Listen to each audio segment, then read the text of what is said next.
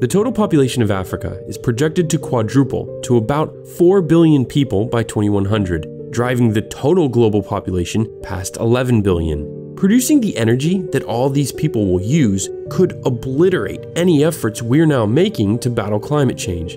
But Africa's population explosion is also a tremendous opportunity, because all the power plants where all these people will get all of their electricity from haven't been built yet. This means humanity is now being presented with a once-in-a-lifetime of our species shot to make our planet's fastest growing region leapfrog the dirty fuels of the past to embrace a future of clean, renewable energy. This is a quick look at how that optimistic vision of the future can become reality.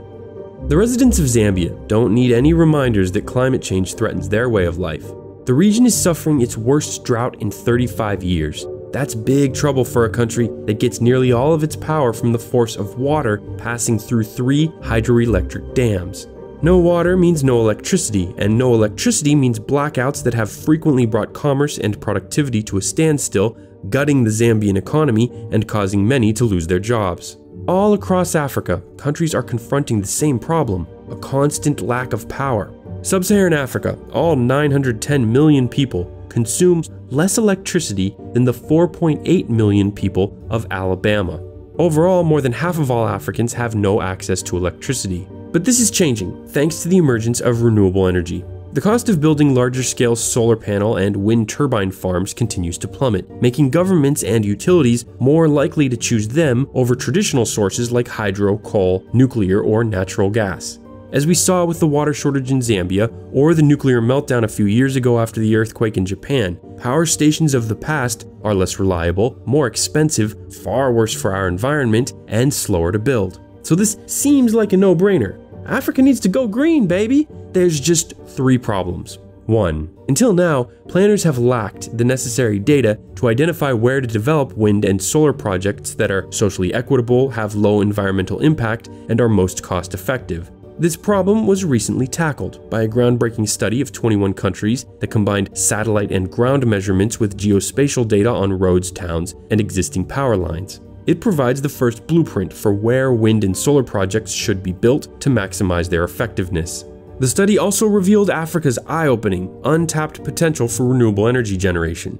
There are an estimated 550 million megawatts of potential solar and wind power spread across the continent, just waiting to be harvested. That's 3,700 times as much electricity as Africa currently consumes. That's so much energy that Africa should aim to be powered 100% by renewables by 2050. It's even possible for Africa to become a clean energy exporting superpower by sending its abundant surpluses of electricity to Europe, the Middle East, India, and the rest of Asia, and even the Americas. Of course, this is dependent on overcoming the second major challenge, the continent's completely inadequate power grid. Modernizing it to connect clean power stations with cities all over Africa will be a long-term mega project costing tens of billions of dollars in the coming decades. For fast-growing urban areas like Lagos, Cairo, Kinshasa, Mogadishu, and Johannesburg, uninterrupted electricity is critical for the emerging industries that will fuel economic growth and provide jobs for billions. On the other hand, most Africans currently live in small villages and towns, so their energy needs can be met by inexpensive solar and wind turbine systems that are located on-site but are disconnected from the main grid. The challenge, though, will be connecting cities, where more and more people are moving, with the mega power stations that will often have to be built far away, in geographical sweet spots to maximize the amount of harvestable solar rays and wind gusts. This brings us to the third problem: money. African governments don't have much to spare, so if we're expecting them to fund this clean energy transition on their own, one of the most expensive endeavors in human history, we should just keep on dreaming. Organizations like the World Bank understand this. In 2015, it created the Scaling Solar Program to help investors partner with African nations that are looking to go green, but are often seen as risky places to start a large project. If ideas like this continue to gain traction, it will hopefully lead to a huge influx of private capital in the coming years.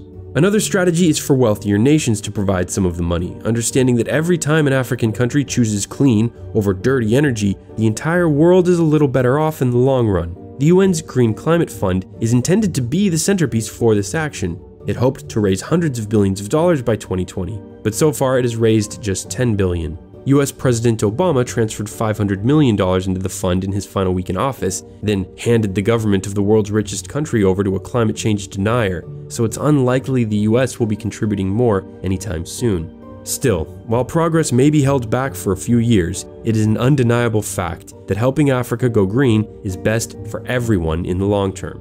Time will tell if we're able to seize this moment, but every single day that passes without action, every time a baby is born in Africa, the pressure on governments to pull energy from the ground increases, and the window of opportunity for a clean future closes a little bit more. Thanks for watching. Our previous video in this series profiling the megacity of Lagos really seemed to spark your interest, so we'll keep it going. Several of you had helpful requests on places to cover next, and I'll definitely be looking into them. Others were pleased to hear about a leader like Governor Ambode that Africans can place some hope in. Until next time, for TDC, I'm Bryce Plank.